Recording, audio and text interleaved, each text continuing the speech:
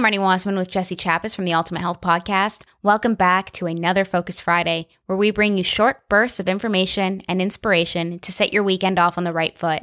And today we are talking about gut-friendly foods.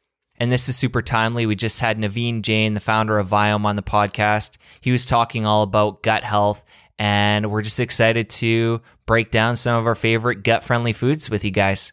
And Naveen is just one of the many guests that we've had on the show that it keeps coming back to the message that good health comes from a good gut.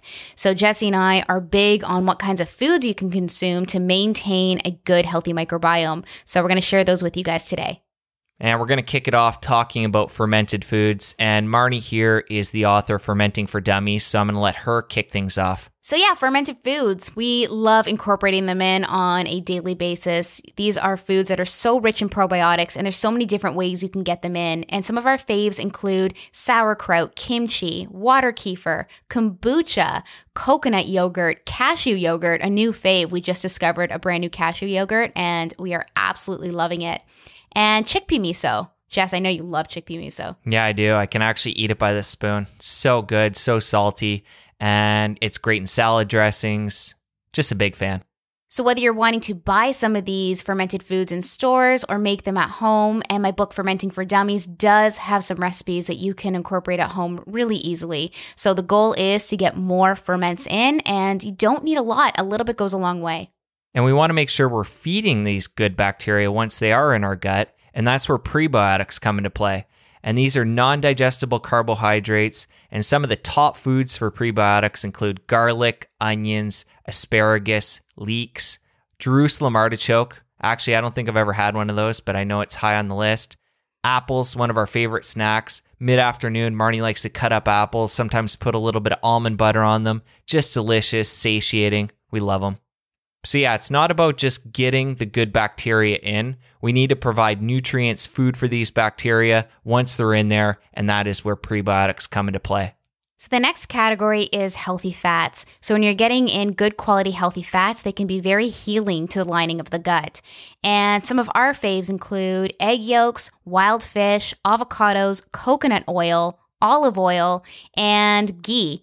And I know a lot of people find that ghee may or may not work for them. We're not big on ghee, but we know that it's super healing and super anti-inflammatory. So find some good healthy fats that work for you, find ways to incorporate them in and make them the priority, and especially when it comes to the omega-3s. Next gut-friendly food, bone broth. And I know for a lot of people it can be intimidating making your own bone broth, at least in the beginning. And luckily there's great companies like Kettle and Fire that make organic bone broth, ships right to your door, and all you need to do is heat it up. So it's super easy. But if you're at that point, you're ready to take on making your own, even better. One of the great things about bone broth is the collagen in bone broth. And this reduces intestinal inflammation and heals the gut lining. It's also great if you have leaky gut. It can help heal that.